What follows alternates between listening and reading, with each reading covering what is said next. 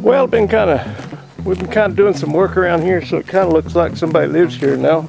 Kind of a strange person maybe lives here, but anyway, my lattice had all fallen down that holds up this clematis vine, so I incorporated that wooden orchard ladder. That's what we used to use in the orchards, and they're heavy. You have to move them around, and it's a hard day's work. But it looked like it needed a birdhouse up on top, so I did that, and then I put some chicken wire on there so the clematis can grab a hold and climb up that ladder, and I think that's going to be pretty cool.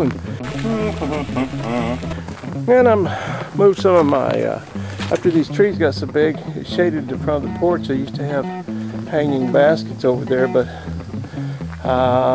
it's got doesn't get any light anymore, so I moved my pulleys. I got an old wooden pulley there, and I moved my pulleys and my buckets out here for the hanging plants, and got another old wooden pulley over here, and it's got a metal wheel in it, but the outside's wood, just kind of the opposite of the other one. But and that's kind of a weird looking bucket. I don't know, that's enamel.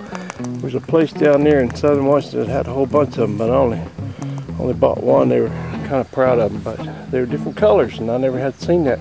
I've seen the old blue speckled enamel, a lot of camping gear. Well, I had that when I was a kid growing up, but I never saw they had buckets of all different colors. And the brown one and blue ones and red ones and everything, but that's the one I got anyway. Moving along here, got some weeding done and a couple of hanging baskets. My friends, when I was over in Anacortes, they knew about this guy that grows this stuff for a hobby and sells it out of his garage, and he was selling these hanging baskets for $10. And around here they're about, keep saying gets about 25. And so anyway, I thought that was kind of cool, and I bought him out pretty much.